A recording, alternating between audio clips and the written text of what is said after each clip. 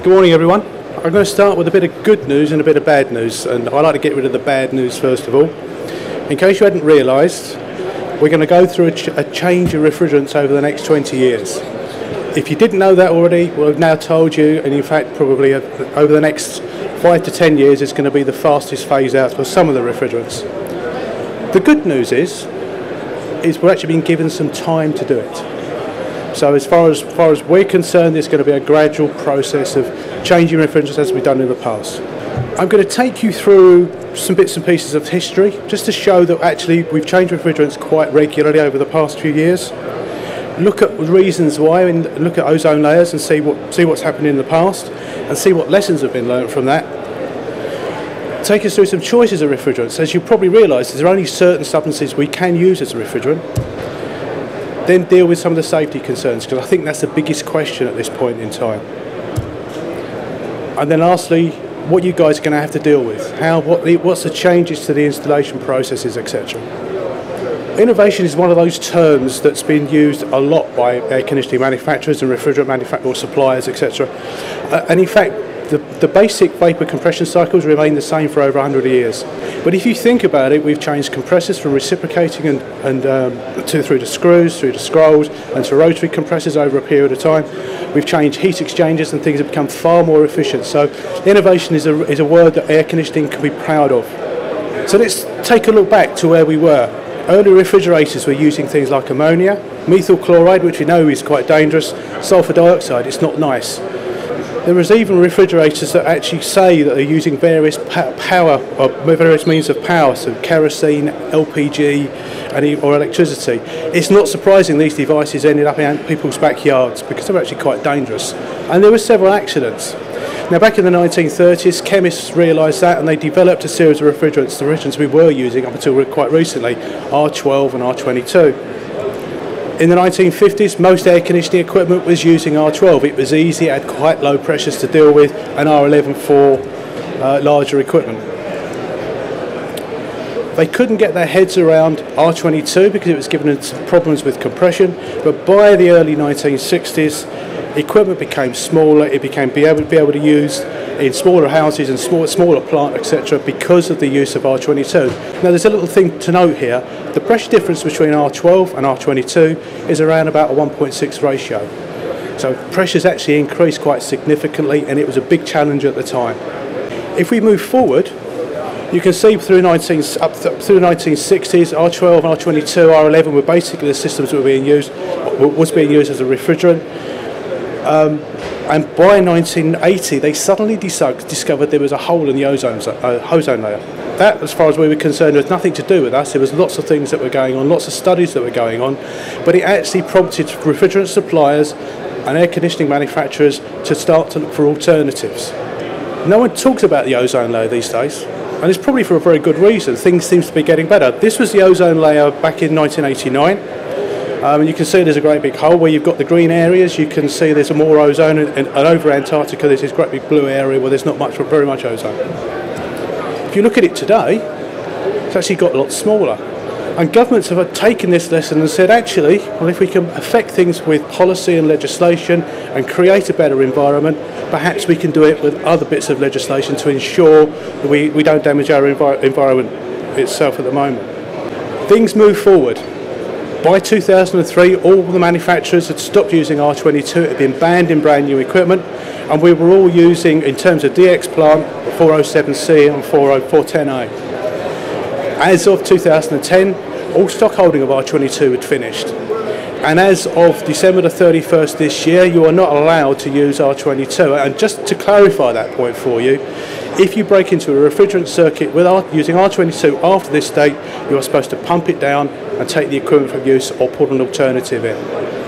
Okay? If you have an electrical component that fails at that particular point, you can change that board, but in effect what you really need to do is remove the equipment from use. And of course in 2015, we'll have the new F-gas regulation coming through. Now, the new F-gas regulation is actually it's one of the drivers for us to change refrigerants. It's going to focus on certain areas. Now, it hasn't been put through in the EU Parliament at this moment in time, but there are lots of different facets to it, and I'm just going to highlight three for you. This is to do with new equipment. So by January 2015, all small refrigerators that are using any other substance other than hydrocarbon or a refrigerant with a GWP below 150 will be banned. So you won't have any small refrigerators using 134A or whatever. Actually, that's not too much of an issue. Actually, most people have actually moved into this particular sector with hydrocarbons or other refrigerants. This is a big one. By 2020, you won't be able to use refrigerants with a GWP or a global warming potential above 2,500 in stationary refrigeration equipment. This is the death knell of 404A, I'm afraid. Any new equipment that's going in with 404A will need to be converted to 407 or another blend of refrigerant. And it's probably the toughest part of the regulation. Something that's also been mentioned is a ban on single splits with systems with a charge of less than 3 kilograms, and they can't use a refrigerant that's got a GWP of more than 750. Now this doesn't happen until 2025, but it kind of gives you a message that actually all split systems that over a period of time will have to move to an alternative refrigerant. So what are the alternatives? What can we pick? I mean, there's been lots of seminars, lots of presentations looking at the different alternatives, but here's our view, or here's my view. You can basically see from this first part of the slide, we're looking at all HFCs. And when I say HFCs, I'm talking about the HFCs that are in use at this moment in time. They have high global warming potential, high GWP, anything from around about 1,300 to 4,000. The lower one being 134A, the higher one being 404A. We know about compressor design with these systems. We know about energy efficiency with these systems. We also know that the refrigerants that we're using in these particular systems is actually quite benign, they're quite safe. The A1 rating there it comes from EN 378 saying it's not flammable and it's not toxic. The cost of the refrigerant we're using is very cheap or reasonably cheap, and therefore the systems themselves are actually, we're used to the costs. Now, one of the alternatives that we can look at is something called R32. R32 has a lower global warming potential, but it's not zero or very close to zero. But as we actually know what it's about, we can know that compressor design costs are reasonably okay. Energy efficiency is very good. But from our perspective, there is a slight change in the risk in terms of safety. It's slightly flammable. Now we'll deal with that issue a bit later on in my presentation. Cost is okay, system cost is okay. But it's basically, you could call it more of a drop-in for R410A. There has to be some work done on it. Of course, the other alternative here that we've actually got is HFOs, ZE and YF. They're all being spoken about on different presentations again. They have a very low GWP, but in essence, and I think one of the latest studies actually says the GWP of HFOs could be less than 1, which makes them quite attractive from an environmental point of view. The compressor design, they actually work very similar to our 134A. Depends on what blends you're using, but it's very similar to 134A. Energy efficiency is roughly the same. Safety, again, we have this issue with a mildly flammable refrigerant. Cost, well, that's a big question mark. No one really knows. I keep on hearing great big numbers, little small numbers. It just depends. And to be fair, the refrigerant has only just been developed, and we need to figure out what's going to happen in the future. We are going to have to change our systems a little bit, so the cost of those will go up if you're using HFO refrigerants. Of course, got our old favourite, CO2. The supermarkets are using this a lot. It seems to be a way forward for them. GWP of 1, which is brilliant. The problem you have with CO2 though is pressures. They can be very, very high, and that means your compressor costs will go up and your actual pipework installation costs can go up. And because you've got such high pressures, your efficiencies tend to be lower. For example, typically around about 2.5 for a standard system, whereas you'd be looking numbers over 3 for an HFC equivalent. The refrigerant itself is benign. Obviously it's used to put fires out. The cost is virtually zero, but in terms of the refrigerant, but the system itself can be very, very expensive. Supermarkets are finding that out at the moment. They're having trouble with trying to keep the refrigerant within the system once the system is off. Then of course you've got hydrocarbons. We all know about hydrocarbons, R290, R600, propane or butane. They've been around for a long time, and given the right type of application, they are a perfect refrigerant. And when I talk about that, I talk about a seal system or a factory seal system. Compressor and energy efficiency are okay. They are actually flammable or very flammable. As we know, refrigerant cost is okay, but because they're flammable, actually the system cost tends to go up. all a bit confusing, if you ask me. We need to figure out what we're going to use. And I think the one message that I can give you from this is actually there won't be one refrigerant that we'll all be using. It'll be a mixture of different types of refrigerant at different times. I'm now going to focus on R32, and you can basically see what I'm doing with R32 you can deal with HFOs. They tend to be the same kind of properties in terms of flammability and the way the systems work. But also R32 is actually very close to R410A, and there's a very good reason for that. R32 is 50% of R410A. The only reason the other refrigerant was introduced back in the 1980s and 1990s was actually to reduce its flammability. And you can see here the boiling temperatures is approximately the same as R410A. It's slightly higher than R22. You can see the global warming potential there of 675, which is actually a third of R410A. And they use the same kind of oil. Pressures, roughly similar. That ratio of 1.6, well, the difference between R22 and 410A is about 1.6. It was the same as it was in the history of refrigerants between R12 and R22. We're not really going to face much in the way of a difficulty in dealing with the pressures. And actually R32 gives us some very good benefits. Now, apologies for the graph, but I'll explain it to you.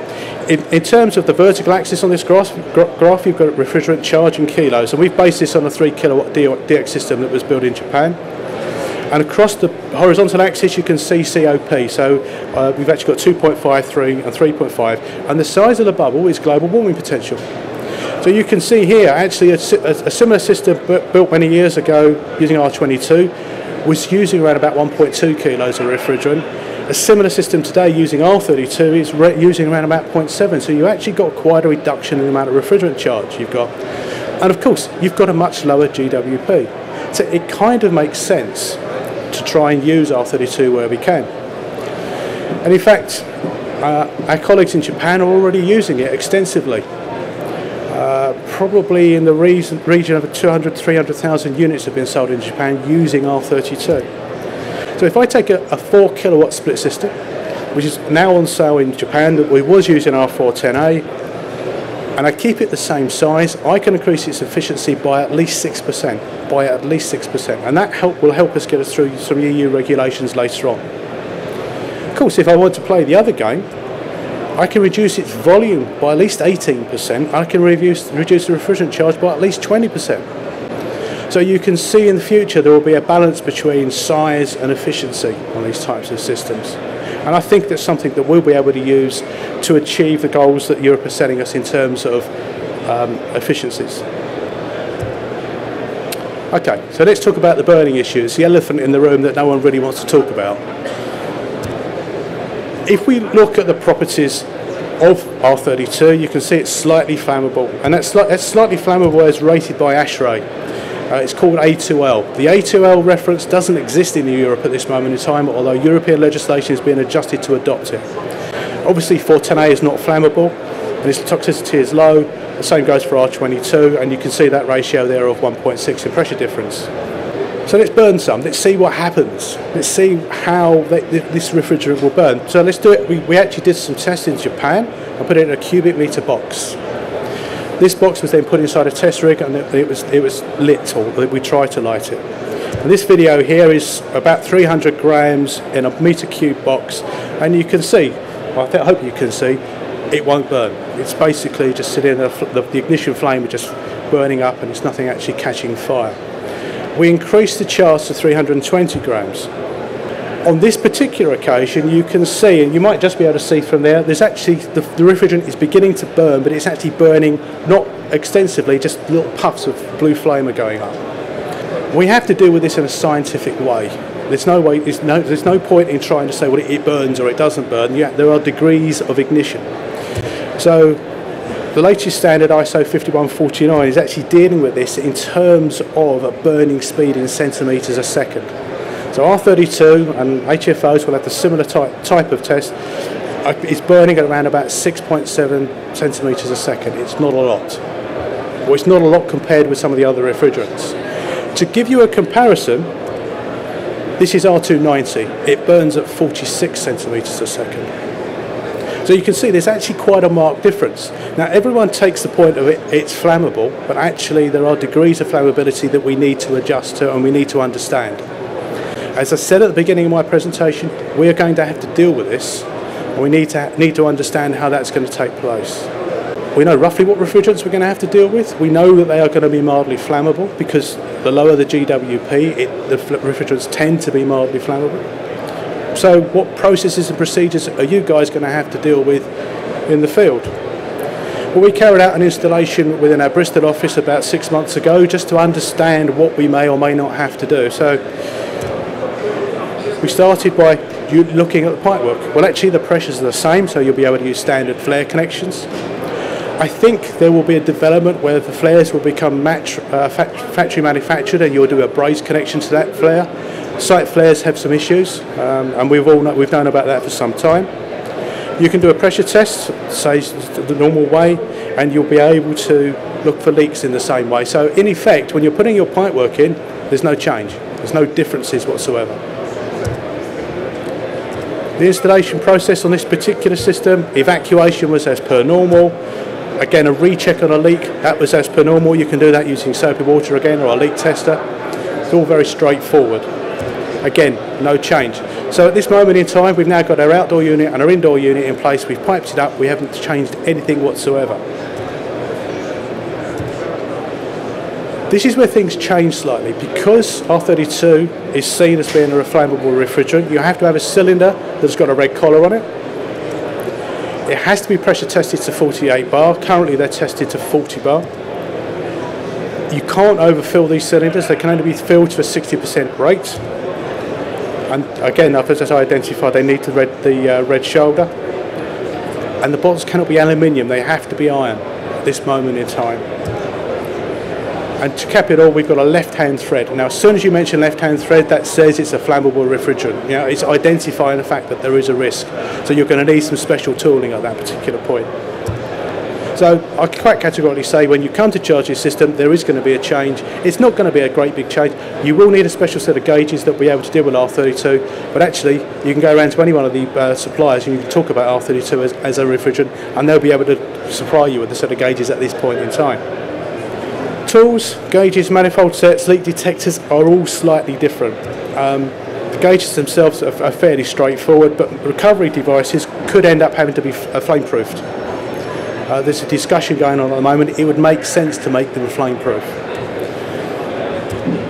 So again, unfortunately, guys, there's going to be new tools required for it, but it's nothing really any different than you would be if you're using another type of flammable refrigerant. What you do have to do is ventilate the system. Now, if you think about it, 99% of all outdoor units are installed on a roof, so it's not particularly too much of an issue. But if you're putting an outdoor unit inside, you're going to have to ventilate it to make sure you don't get a build-up of refrigerant during the charge process.